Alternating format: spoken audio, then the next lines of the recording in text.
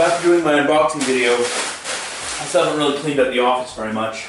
It's been working. You can see there that I'm rendering the blog from yesterday. So yeah, it's becoming a little bit of a quicker process. I guess it only took me about an hour and a half. So I don't have as much content as some other vloggers might have, so maybe that's why it's taking me less. And I'm also not doing as fancy audio stitching as some others might do. But nevertheless, I am cleaning this place up because it gets so busy and so messy so quickly. Yep. So this is Dad. He's going to be here to help me put a projector on the ceiling, or to put a projector somewhat projecting down onto the table. Yeah. Other than that, I could come and stand there with the projector on the ceiling, holding it on the ceiling, and hold the mirror as well. Does the then we don't need, and we need you to wear a barbarian costume to show off your pecs. Yeah. This is a requirement. Okay. I guess you mean the rugby team barbarians. No, I mean like a barbarian. Barbarian in furs. Yes, you would be, yes. Yes. All right, let's do this.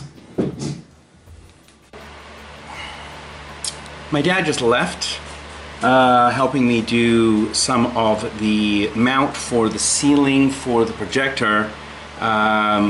Unfortunately, it turned into what normally sort of transpires with us, so that we have a bit of difficulty communicating, and we both fall into old patterns where it's difficult for us to give each other feedback, or maybe it's just difficult for me to get it.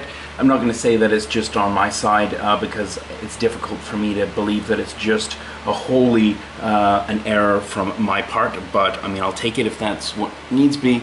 For now, what I've done is I've just plugged in the projector, and it's going to project against the wall here. I will clean this up because it is a complete pigsty.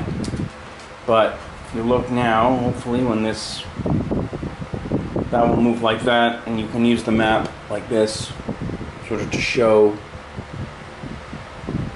different parts of the map.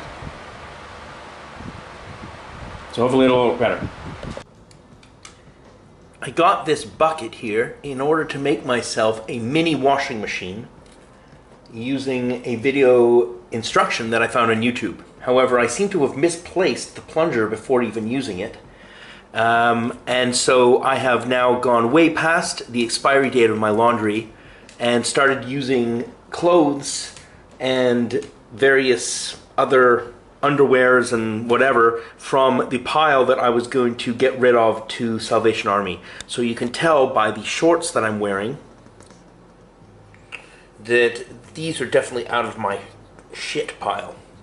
So what I've had to do is use the washing machine after all anyway, because I ended up filling a full load up. So trials and tribulations of being a person that loses a lot of things quite regularly. It's a little frustrating. Another thing that I do all the time is I look off camera rather than looking at the camera when I'm talking about stuff. And I'm not really sure why I do that. Maybe I'm just not used to talking to the camera for such a prolonged period of time without looking away. So this is the creepy access that I have down to the laundry room. Very, very steep stairs. There's pretty much almost no door. You get into this area here. And I have neglected to do my laundry in time, and someone else has put my clothing on the washer. Even less content today. It seemed like I was procrastinating a lot of the day, to be honest with you, or trying to get focus on work that didn't end up getting done. I had role playing as well tonight, as you can sort of see from the area here. The projector whole scenario was a complete and utter failure because the resolution of my computer display and of the projector were different. The way that I used the pen to draw with was slightly off, so I had to draw to the left of where I wanted to draw, which made it completely useless and pretty much unusable. So I'm going to have to try and figure out a different way, or a different projector, or a different sort of scenario to make that work properly.